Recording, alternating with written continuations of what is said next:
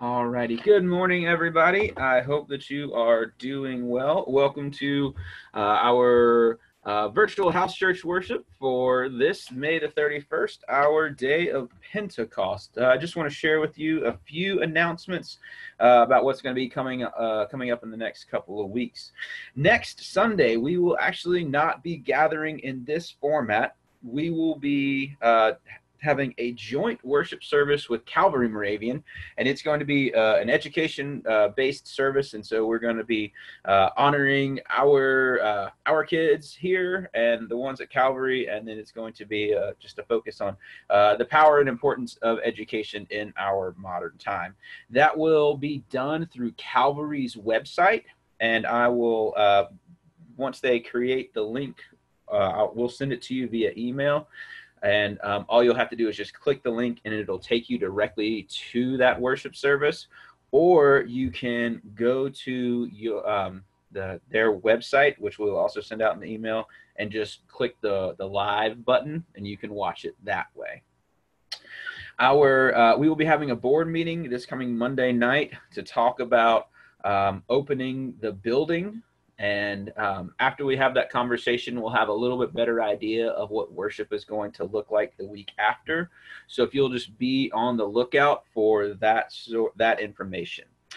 We will be continuing our Ecclesiastes Bible study, which will be Tuesday. It's Tuesdays at 7 p.m. If you want to be a part of that and don't have the link, you can contact our Facebook administrator, or you can contact me or the church office, and we can share that with you.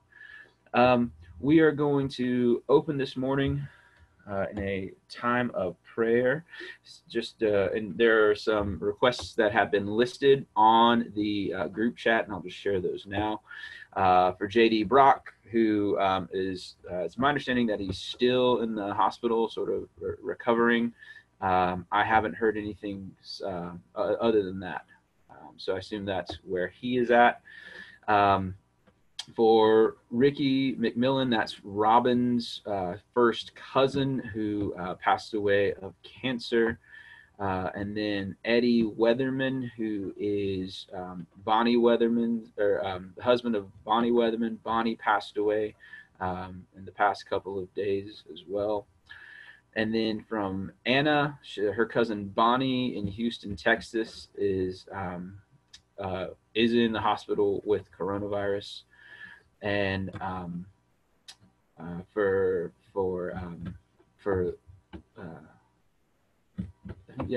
and then for Leah right now, and also for just the general state of where we are in the country and the world. So if you will just, that's all on the prayer request list on the group chat, and if you want to jot those down to pray for those throughout the week, or just use it now as sort of a reminder. Let's have an opening word of prayer. God, we ask that you continually fill our hearts. We ask that as we gather to proclaim you, that our words will be a true representation of how we feel. Lord, we give you thanks for the love that we have for you. We give you thanks for the love that you show to us. Lord, in the midst of trying times, we ask that your peace and strength be with us. Lord, as we are perhaps understanding the depths and the extent of how trying the times can be, we ask that we might find your peace and strength and ways perhaps that we haven't expected. Lord, we ask that you calm our hearts. We ask that you give us your spirit as a means of guidance. And Lord, we pray that you continue to seek us out no matter where we are in our lives. God, we give you thanks for this ability to gather and to proclaim you. And we pray that you continue to give us strength to endure as we eagerly await the time when we can gather together face to face and proclaim you in ways that feel a little bit closer to normal. We pray that you give us courage to figure out when that's appropriate. And we pray that you give us wisdom to figure out new ways to continue to reach out. God, we give you thanks for all that you have given us an ability to do. And we pray that we might put that on display as a means for proclaiming you out in the world. For it's in your Son's holy name we pray. Amen. So it is the day of Pentecost, and I want to read the Pentecost text before we as we open with our worship.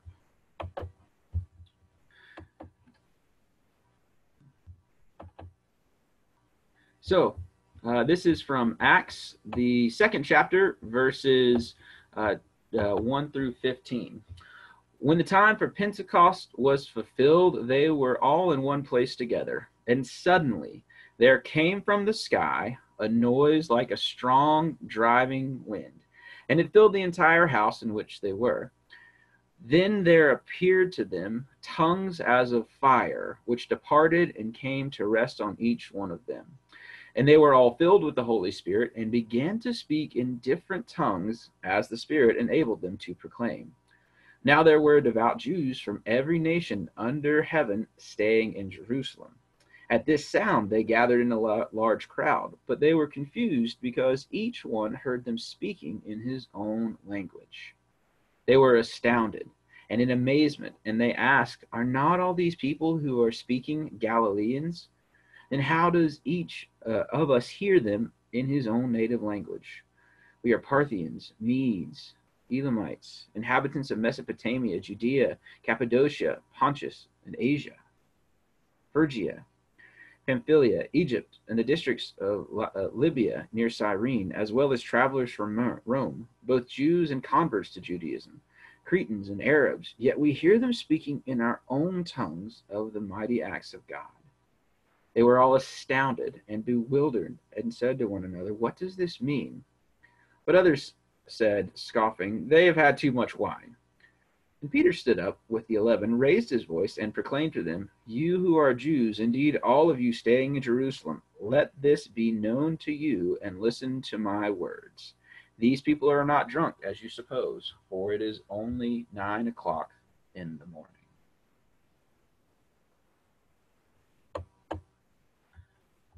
So what I want to do now is I want to have a time of responsive prayer. This is a prayer that has been adapted from the Moravian Book of Worship, and this prayer is entitled "Intercessions During a Time of Crisis," and this has been adapted to perhaps fit where we are currently. So I invite you to join me in praying this.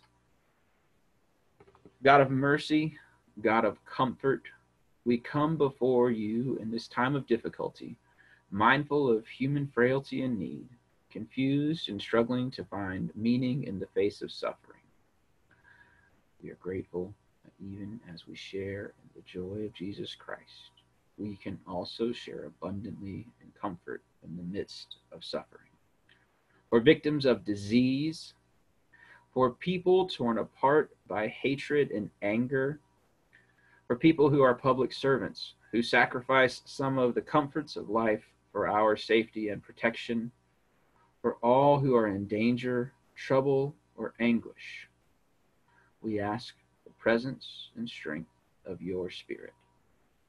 Give all who suffer the love that bears all things, believes all things, hopes all things, endures all things. We ask that the power of love be poured into our hearts through the Holy Spirit.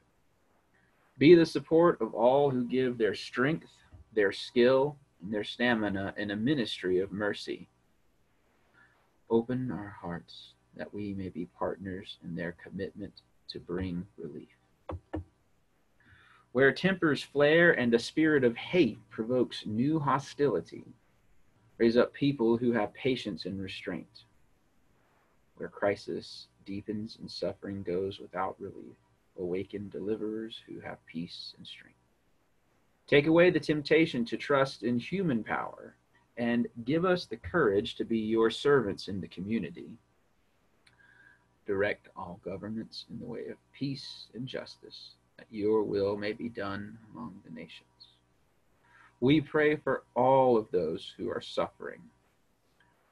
Help them to turn to the one who embraces us where we are in our lives and who lived and suffered among us.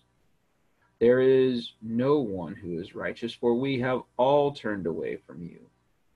Make us aware of our need for you, and remove from our hearts pride, malice, and greed. Have mercy on your whole creation. Help us to follow your commands, and by grace make us worthy to stand before you. Amen. And um, as that prayer highlights all of the awfulness and craziness and uncertainty that's going on in the world, our opening hymn this morning perhaps redirects our attention to something that's so very, very beautiful.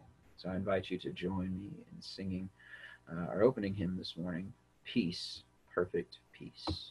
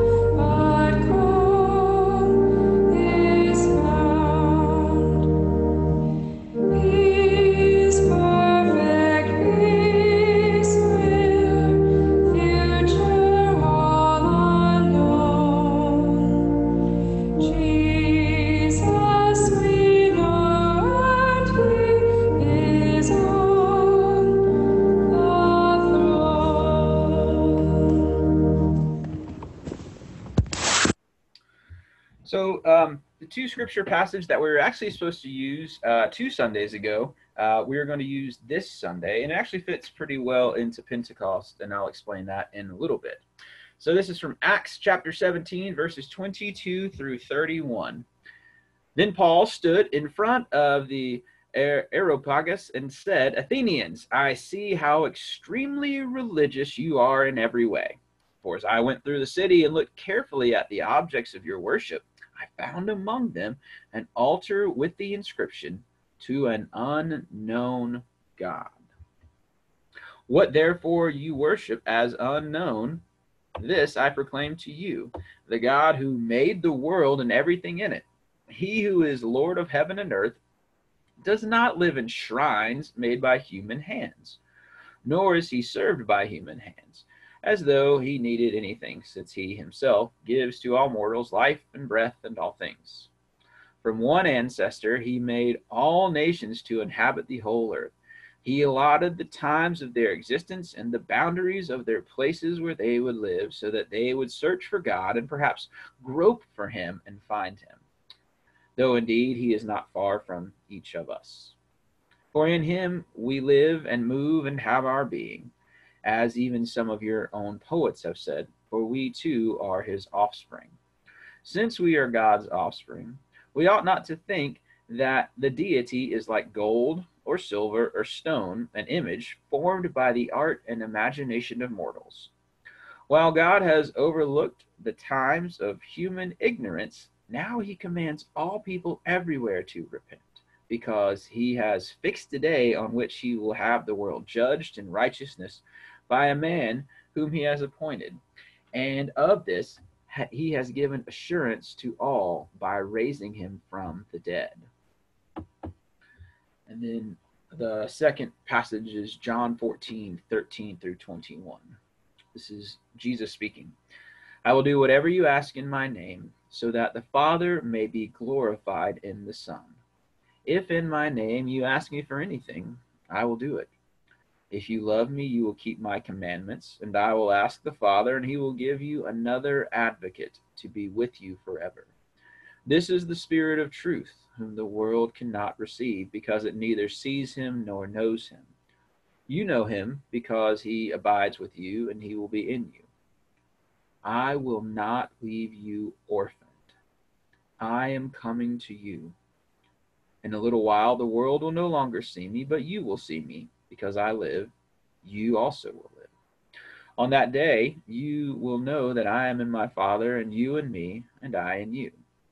They who have my commandments and keep them are those who love me, and those who love me will be loved by my Father, and I will love them and reveal myself to them.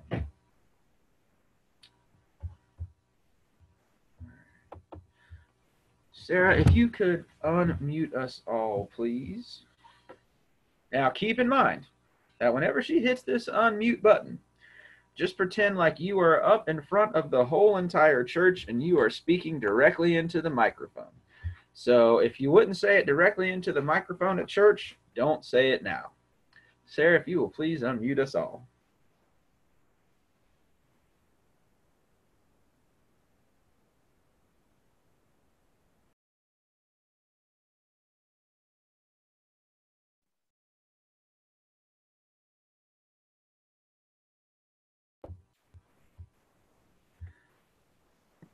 Sorry, hang on. They changed things and it's not there where it was before.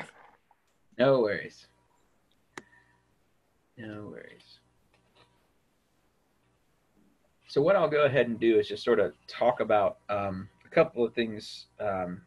The text that I'm going to be talking about really do go into the Pentecost, this idea of Pentecost, whenever the Spirit comes down and enables the believers.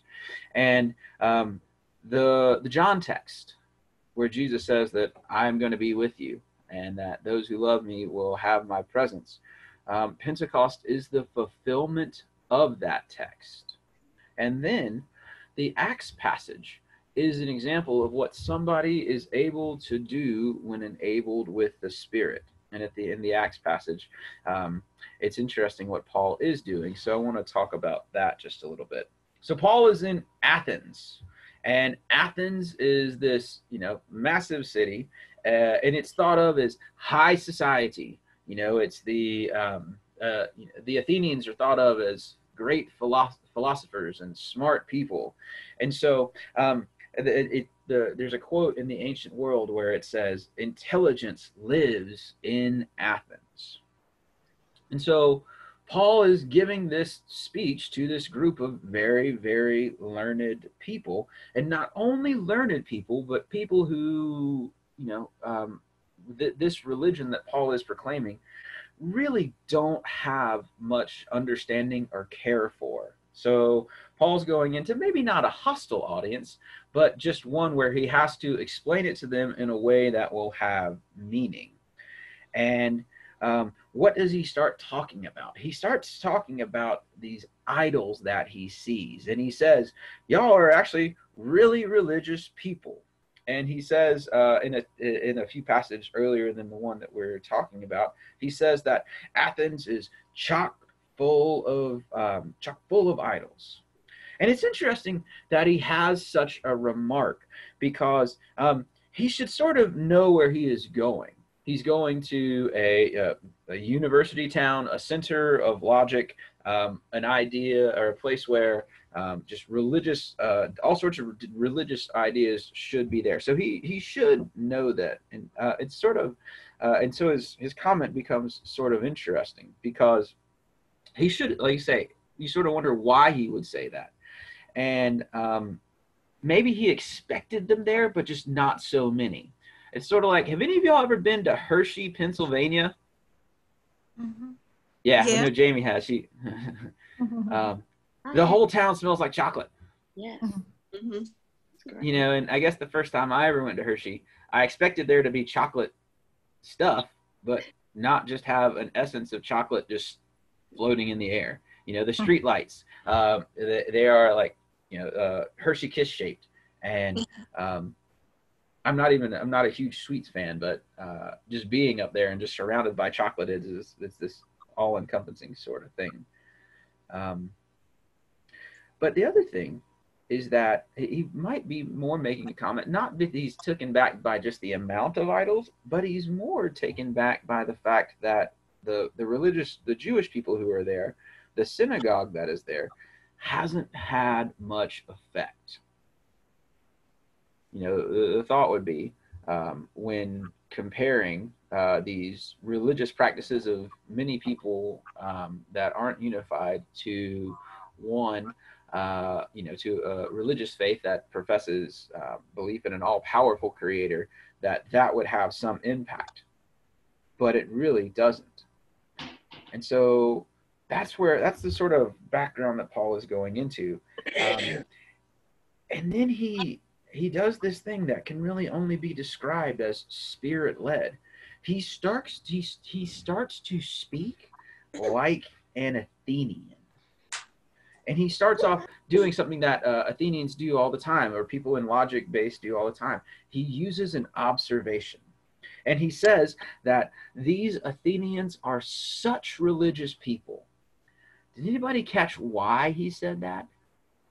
He wants them to feel good. No. I don't think so. There's something that there's one observation that he makes about a particular religious altar. Did anybody catch that? The unknown God? Yes. Paul starts off his very lofty speech by saying, you are so religious because you are so religious that you even have an altar to an unknown God. So our question would be, how is that religious? That just seems odd. That seems a-religious. That seems heretical. But for them, it's actually is that they were so aware of what they didn't know that they wanted to create a space for that thing to be there, in the hopes that through worshiping it, they would be good. There would be some benefit to it. So they know there's something that they don't know, but they know is there. And then Paul comes in and he says, well, guess what? I'm going to tell you everything about the one that you don't know because I know about it. And that is just a stroke of brilliance right there, because he's not arguing against anything else that they already believe. He's just expanding their understanding of something that is already there. A side note, Moravian history side note, that's why the early Moravian missionaries had such success, because they took this note from Paul and they didn't go in and try to tell everybody why their understanding of God was wrong. All they did was go in and just explain how Jesus fit into their religious beliefs and how Jesus was the most important thing to believe in. So it's a very, very, very smart tactic. And he says, everybody has within them this created nature to yearn after this thing, which you don't know, which we're just going to call God. But the other very important thing that Paul says is he says that since we are God's offspring, and keep in mind, your poets have already written that, and you agree with me on that, since we are God's offspring, we ought not to think that God is like these gold and silver idols that are formed by people. And I think that is something that we tend to forget. Even though we are so focused on God, and not like the Athenians, not like so focused on many gods, we're just focused on one God. Yet we still try to create physical representations.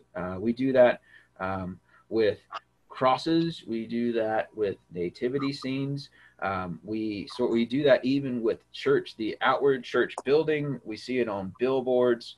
And we also see it not in big stuff, but in stuff that we can put in our houses, stuff that we can look at and hold that reminds us of God. And so I started just looking around my office. So I have a little show and tell for you here. So this is within 20 feet of me every day. So I've got a very, very lovely Love Feast candle that was made and wrapped by the Women's Fellowship on a very, very lovely Moravian star stand. And, we have all of our associations of what this is. We have the red ribbon, which is to remind us of Jesus's blood, which has a protective quality to it, and the beeswax, which is pure because Jesus is pure, and the star, which guides the wise men to the babe. And then I've got this really cool, it's like I don't know what it is. It's like this Crystal. Yeah, it's crystal, but it's like there's something. It's a love feast scene inside of the crystal, and there's a little star up there, and that's supposed to evoke a reminder of the love feast and all the love feast is for. So I have that. Then my best friend, when he went to Cuba, he brought me back this rosary, and I've actually got a collection of every country that I've ever gone to that is a majority of Catholicism. I have a collection of rosaries. This is just the one that was closest to me. And then Dick Sheik, who does scroll saw work, which is a very intricate tool, made me this, which is a very delicate cross that says the Lamb of God on it. And Peggy Riddle made this for me. It's a basket with a Moravian lamb on the inside of it on the bottom. And those are just the things that were within 20 feet of me. Do y'all have any of this sort of stuff around your house? Mm-hmm. Yes. What sort of stuff do y'all have?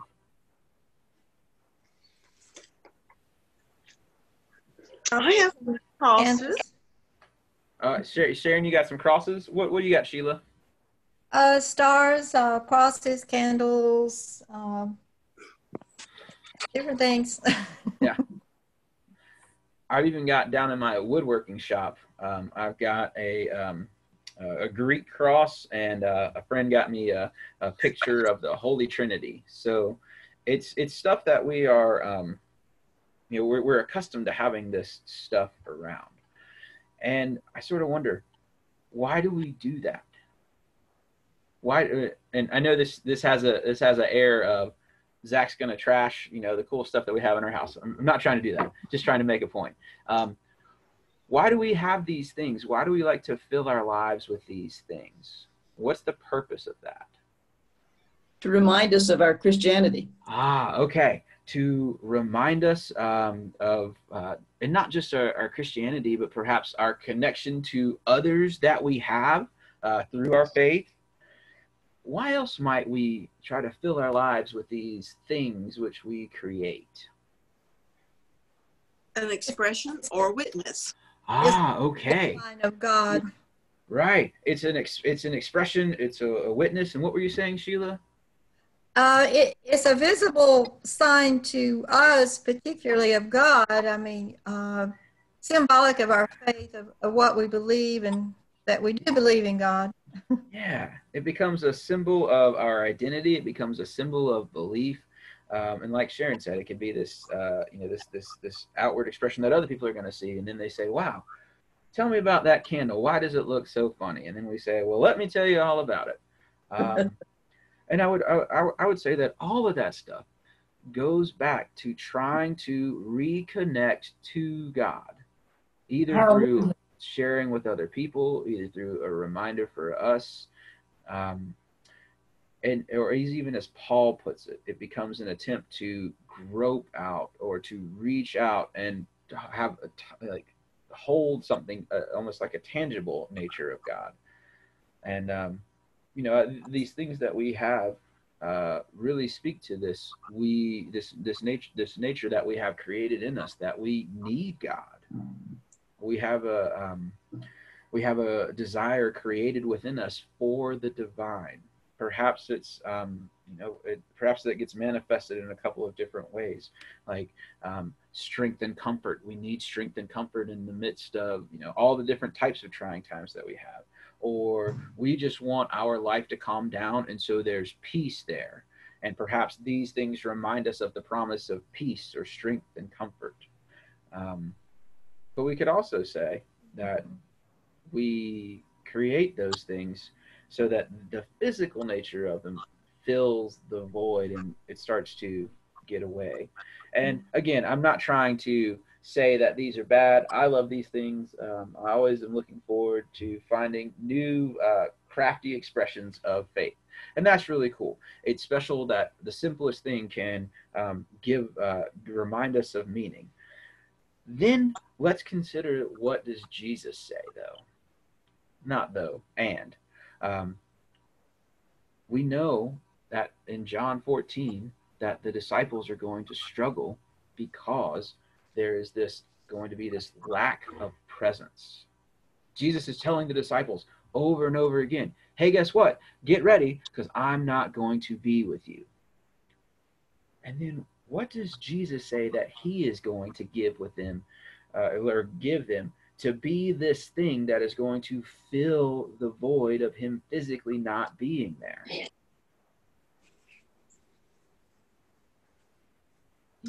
What's The Spirit of truth. The Spirit of truth, the Spirit of God, this Spirit that is going to fill you with a sense of love, like Jesus, like when Jesus is there. It's going to be this reminder. It's going to be this thing that inspires you and reminds you of the words of God.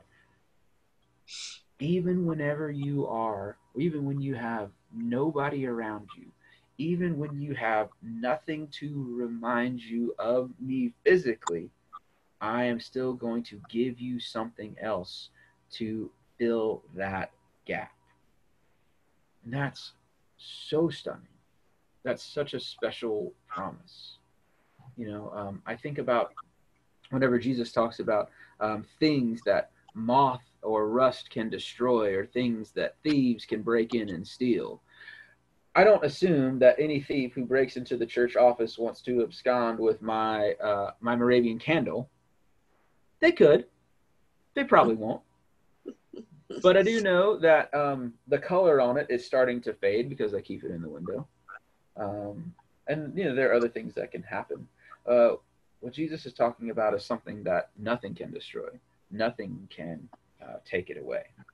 And so there tends to be this disconnect with the way that we tend to like to be religious, or the way that we like to tend to remember God in our life. There's a disconnect with that and this idea of the Holy Spirit being with us constantly. And so we can sort of ask the question, if the Holy Spirit is coming to be with us, why isn't that enough? If this presence of Jesus' love that is going to be with us, or is promised to be with us no matter what, why isn't that enough for us to have a sense of understanding of Jesus in our life? Why do we try to create things to remember, to remind, or to feel? If the unending Spirit is promised, why isn't that enough? Any ideas? We want to witness. Okay. Perhaps it's we want to witness so bad that maybe we don't necessarily trust our ability to do so. So maybe those things help us. Why else isn't it enough for us just to have the promise of the Spirit? Well, being human, we tend to forget. Okay. We tend to forget. Another way is that maybe we don't actually have that sense of never-ending presence. Maybe we don't actually experience that. And the reason that is that promise, as beautiful as it is conditional. So often folks get on millennials for not liking conditions. And yeah, that's true. And this is one of those conditions that I sort of just wish that we were just promised it was going to be there, because we believe and cool. It's a little bit different than that. It's a little bit deeper than that. And the condition is that there has to be something that's done on our part first. It's very much like the prodigal son. It's not like the prodigal son just keeps being able to live life in the fast lane, and then all of a sudden the love of his father is going to come airmail, and the fatted calf is going to be salted and sent to him, and then he can just open it up and eat it while he is taking a break from all the fun stuff that he's doing. That's not the case. He actually has to come back first. There has to be that recognition within the son that he is living wrong and he needs to come back. That's the sort of condition that we have here. And the condition that we have here is that you have to do what Jesus tells you to do. You have to live in a way that Jesus wants you to live, for that sense or that continual sense of the Spirit to be with you. And anytime, the question comes up, okay, cool. Well, what's that look like? I will always refer anybody and everybody to the most concise list of how Jesus tells us how to live, and that's the Sermon on the Mount. That's Matthew chapters 5-7. That continual promise is predicated on us doing what he commands. Now, we could say, well, I go to church. I do all the stuff at church.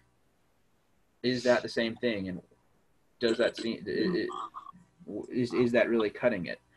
And, for some, that might be a thing.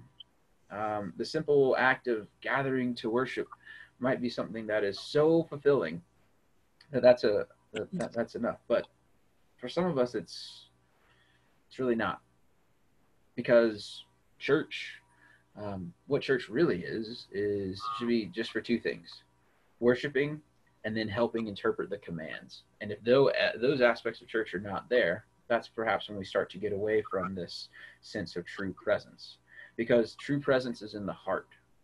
And it's I don't mean to put anybody on the spot, but Sarah, can you unmute Eileen, please?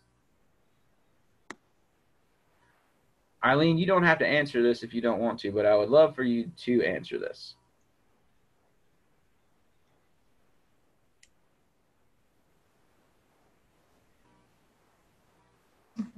Okay. Okay. And this is not planned at all. So don't think that this is a plant.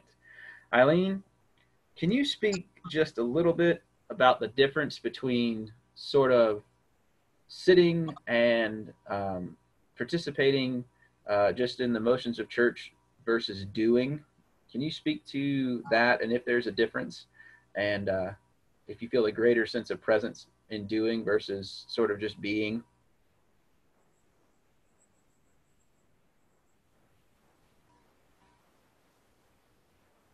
I'm thinking. Okay. Cool. Doing brings earthly blessings.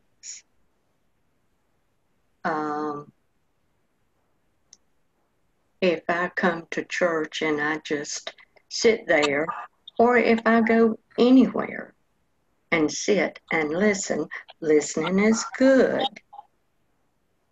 However, doing has its own blessings, and those are used to glorify God. It's faith in action.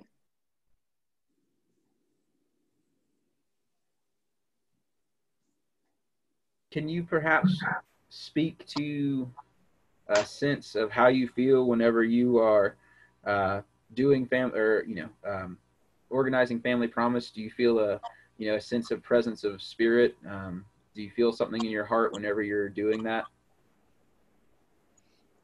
In a nutshell, I give it to God, and He causes or speaks to others through the Holy Spirit, and they too receive a blessing. How does that make you feel whenever you're a part of that? Blessed beyond measure. I find no words. It touches the heart in a special way. And thank you, Eileen. You're welcome. Don't mean to put you on the spot. I hope that the message came across. Yes, ma'am, it did. And that's where the true presence of Jesus is.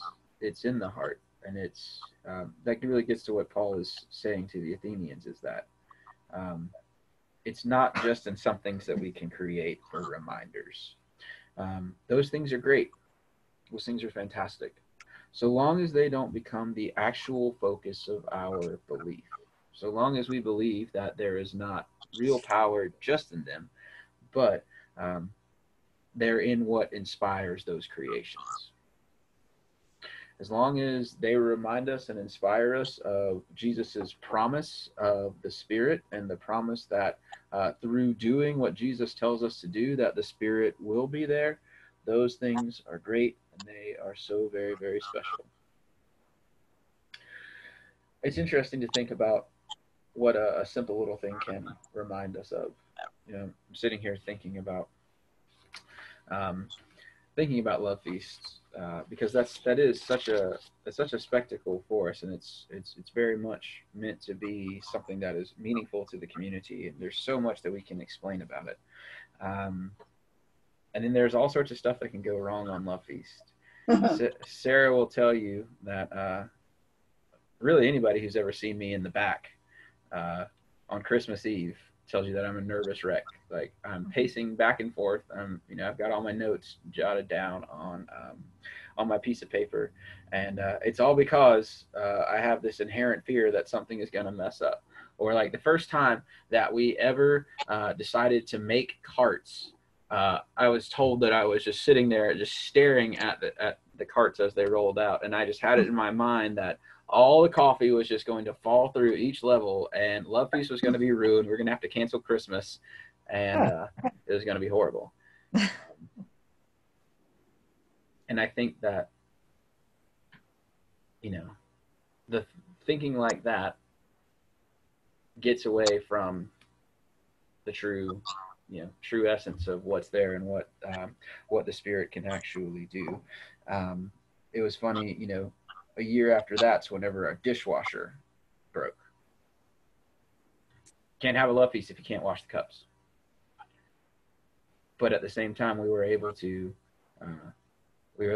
get through it and focus on that which actually binds us together and have a beautiful experience. I think we have all sorts of places in our lives that we like to look to find things that remind us, but they can't be just that. The reminders can't take on our focus and devotion. Like for the Love Feast example, I really need to be more focused on the love that inspires us to come together and trust that everything is going to fall in place.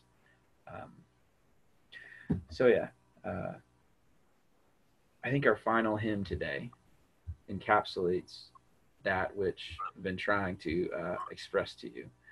So I'm going to invite you to join me in singing.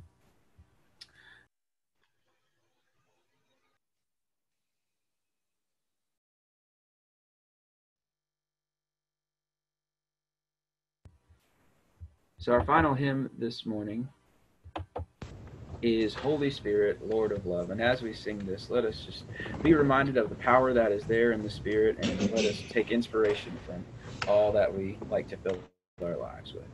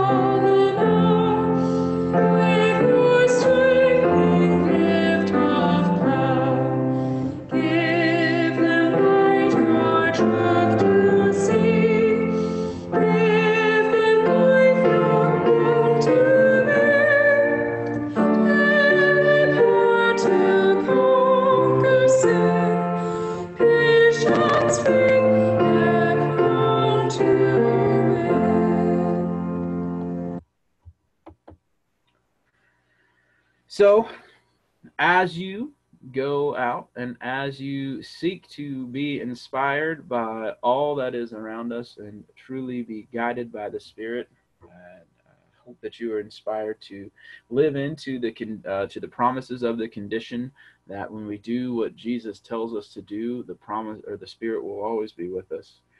And the Lord bless you and keep you. The Lord make his face to shine upon you and to be gracious unto you. The Lord lift up his countenance upon you and give you peace, which in the name of Jesus we pray. Amen. I hope that y'all have a lovely rest of your day, and just be on the lookout for what's going to be going on in worship in the next couple of weeks. And I hope that, like I say, you have, I haven't destroyed all of the sense of the importance of beautiful religious things in our houses. And I hope that you are doing well and continue to do well. And I'll talk to you later. Y'all have a good rest of your day.